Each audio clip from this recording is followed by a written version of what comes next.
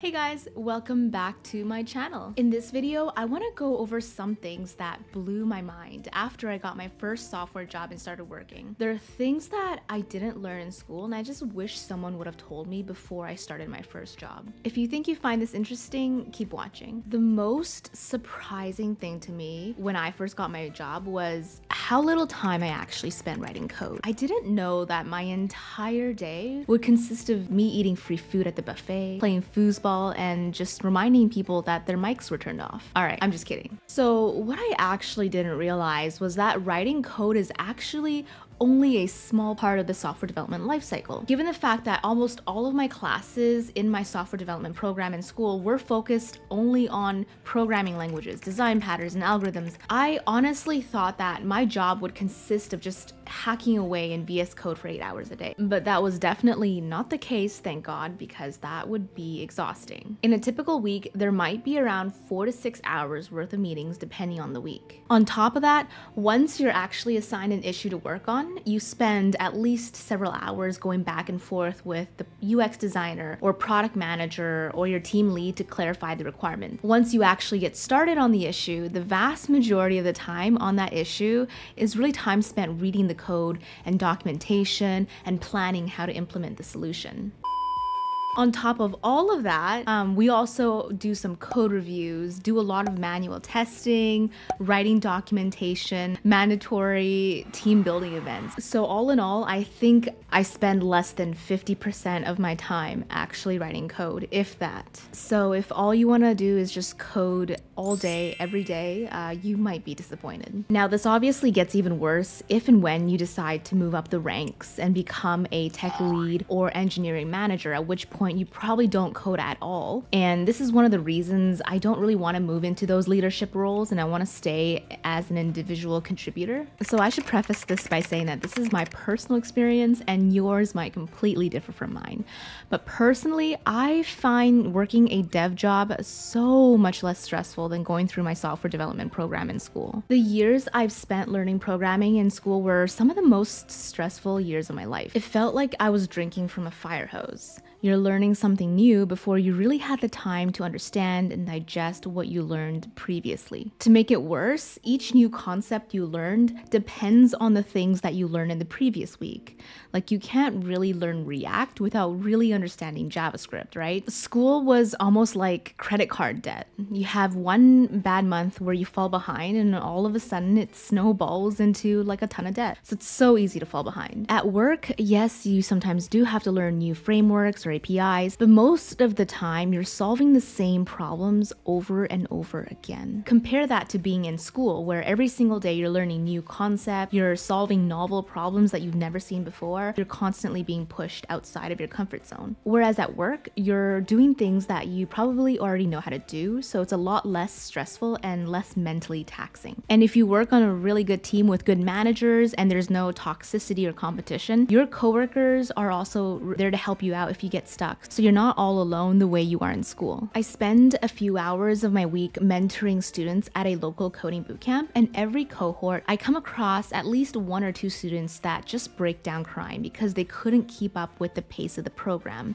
It was so overwhelming and they were so behind that it was just almost impossible to catch up. Obviously at work there are going to be deadlines and stressful times, but in my personal experience, there's no one crying all the time and the pace is a lot slower than it was at school. You're not constantly trying to catch up. The third thing that I found pretty surprising was that the code you write in school is nothing like the code that you're going to write at work. For example, in the real world, you're rarely going to run npm or what was it, npx create React app and start a project from scratch. At work, you're probably going to be dealing with legacy systems, a billion different edge cases, and just constant feature changes. And I think we already know this by now, but the things you're being tested on during the interview has nothing to do with what you're going to be doing at your day-to-day job. When you're doing leak code problems or doing a coding assessment during an interview, you're optimizing for time and space efficiency. I've spent about 8 or so years in the industry as a full stack software developer, and I can tell you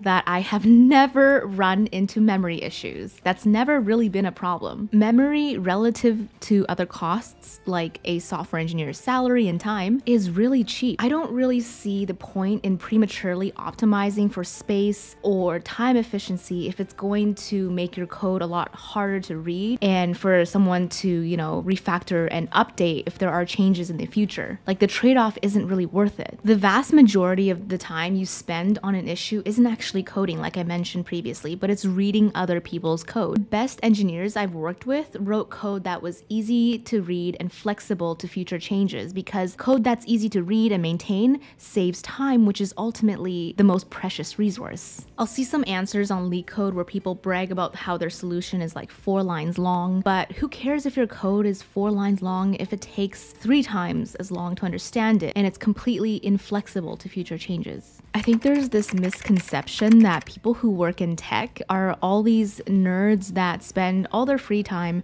reading hacker news, building these cool side projects, and contributing to an open source library. I always found that stereotype hilarious. Like, imagine if we applied the same standards to doctors or lawyers. If you are a rock star doctor, you're expected to be performing heart surgery in your spare time. Like, that would be ridiculous, right? I don't understand why the standards for software engineers would be any different. Those people might exist, but thankfully they are in the minority. You don't need to live up to that standard. The vast majority of software engineers that I work with, they work around 40 hours a week like normal people. They go home and they have hobbies that aren't related to tech. I'm not saying to do the bare minimum, but I think especially millennials and Gen Z, we are sick of this hustle culture that dominated tech for a really long time. That being said, if you want to go the extra mile and maybe you're more ambitious with your career trajectory, you might want to spend a few extra hours a week learning a new library or building a side project. But to be honest, like with every job I've personally had, I've found time within the 40 hours a week to brush up on my skills and keep up to date with the industry. So the fifth and most important thing that I wish I knew before I started working is that interview skills are as important as your technical skills. So this might make you cringe, but I really believe that knowing how to interview well and negotiate well is a whole different set of skills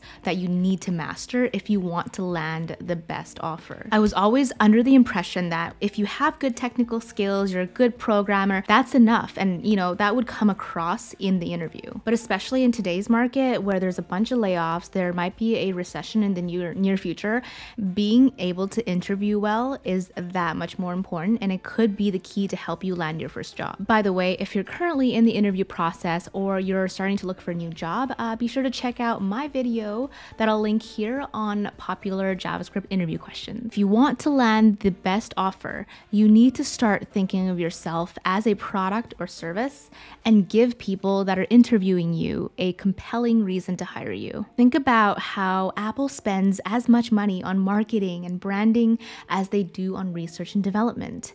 It's because the money that they spend on creating the image of a luxury brand has a massive impact and return on investment. This goes to show you that how you present and package something matters as much as the product. So the same thing kind of goes for the interview. Whether you like it or not, how you present and market yourself has a massive impact on whether or not you land that offer. You gotta think that when you're in an interview, you're essentially in a sales call where the purpose is to find out if there's a good fit between you and the role at the company. You gotta remember that the people that are interviewing you are humans too, right? And people hire people that they like. So you gotta present yourself in a way that shows you're gonna benefit the company and their lives. By the way, if you're struggling with the interview stage, be sure to check out the video I did recently on behavioral questions. I'll link that up there, and I will see you in the next one. Thanks for watching. Bye.